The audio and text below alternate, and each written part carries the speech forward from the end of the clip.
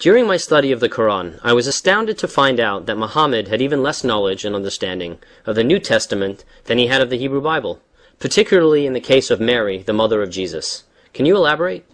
The Quran, as we have shown and continue to show, is replete with historical, theological, character and events errors that are so immense in magnitude and so numerous that they can boggle the mind of any learned and unbiased person. In this particular case, the Quran has mixed up the biblical character of Miriam, the sister of Moses and Aaron, and the daughter of Amram, their father, of 1450 BC, with the New Testament Mary, the mother of Jesus, of 1 BC, a time difference of 1450 years.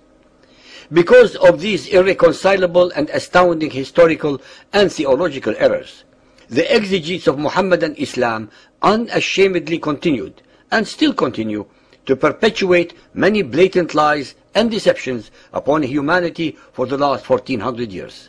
In fact, in the Quran, the name Mary does not exist, but only the Arabic Miriam, forcing the translators and interpreters to use the name Mary so as to deliberately mislead the readers or listeners who either do not know Arabic or are ignorant of the New Testament or both.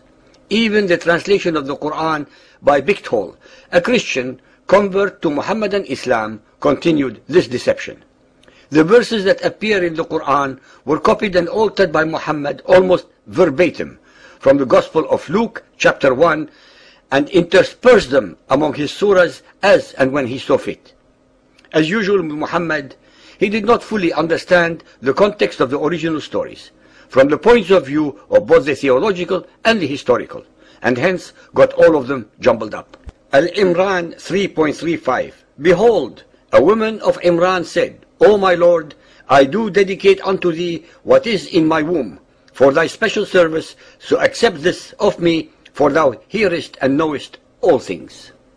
And when she was delivered, she said, My Lord, lo, I am delivered of a female, have named her Miriam, and lo, I crave thy protection for her and for her offspring from Satan the outcast. It is a fact that not a single word in the verses above was uttered by any New Testament character as alleged in the Quran. And since Miriam was a Jewess, she could not possibly have known the name Allah, as it does not exist in the Hebrew Bible. It is imperative that our listeners are made aware of a most fundamental issue regarding the Quran and Muhammadan Islam. Allah is not God, but the name of the supreme pagan rock god of the Quraysh, embedded in the corner wall of the Kaaba called the Black Stone, almost 1,000 desert miles away from Judea. Miriam could have only addressed herself to the God of Israel and Jesus as Hashem or Elohim, since the God of Israel has no name and was never called Allah. Al-Imran 3.42. Behold, the angel said, O Miriam, Allah hath chosen thee and purified thee, chosen thee above the women of all nations. Behold, the angel said, O Miriam, Allah giveth thee glad tidings of a word from him. His name will be Christ Jesus, the son of Miriam, held in honor in this world and the hereafter, and of the company of those nearest to Allah. The Quran is obviously wrong again here also, since Christ was not part of the name of Jesus, but a title, meaning Messiah, given to him after his death and not before his birth. Miriam 19.28. O sister of Aaron, thy father was not a man of evil, nor thy mother a woman unchaste. The above verse asserts in no uncertain terms that the Miriam repeatedly mentioned in the Quran as the mother of Jesus is the same as the sister of Aaron in the Bible, also called Miriam, which obviously makes her the daughter of Imran, Amram. The confusion is completely on the side of Muhammad and his Quran and nowhere else. All the convoluted explanations by Abdullah Yusuf Ali and all other Muhammadan Muslims like him are as untruthful as Muhammad's Quranic verses above. Al-Tahrim 66.12. And Miriam, the daughter of Imran, Amram, who guarded her chastity, and we breathed into her body of our spirit. As usual in the Quran, this is erroneous, since according to the Gospel of Luke 3.24, Mary's father's name was Heli and not Imran.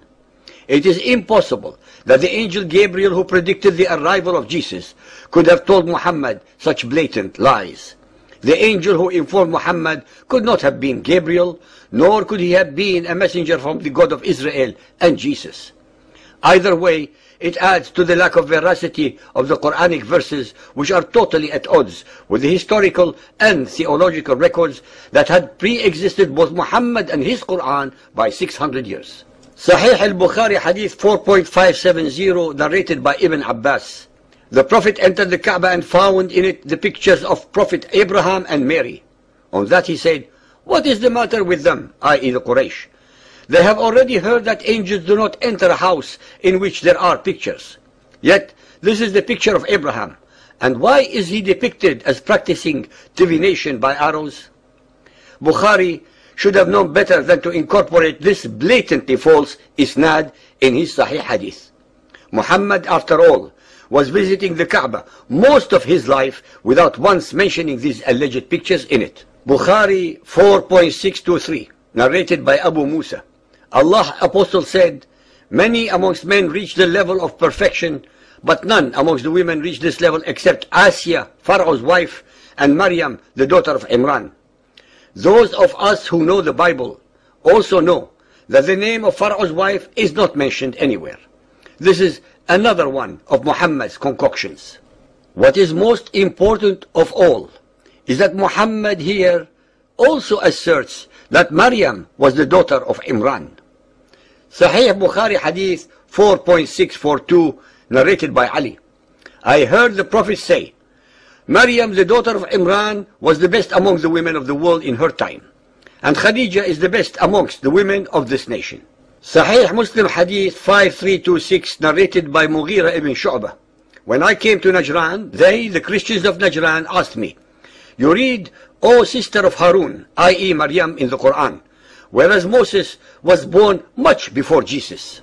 When I came back to Allah's Messenger, I asked him about that, whereupon he said, "The people of old age used to give names after the names of apostles and pious persons who had gone before them." This is a most remarkable hadith, since it challenges the veracity of both Muhammad and his Quran by one of his followers and not by an enemy of Muhammad. Muhammad's answer is as false as the Quranic assertions regarding Maryam. Being the apostle of Allah, he forbade any of his followers to pursue the question lest they end up in hell. The unwillingness of the followers of Muhammad to question anything in the Quran continues unabated to this day.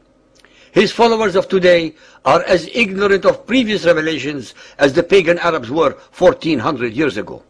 The name of Maryam is repeated 34 times in 12 surahs in the Quran. There are hundreds of other instances in the Quran, similar to the ones above in their total lack of veracity, historicity, and accuracy, when they are compared to their originals in the Bible. No intelligent, decent, just, moral, and fair human being would accept that the Almighty would give two completely different and contradictory divine revelations and assert that both are true. Such an act cannot possibly be divine, and hence the Quran is the singular product of Muhammad's fertile imagination.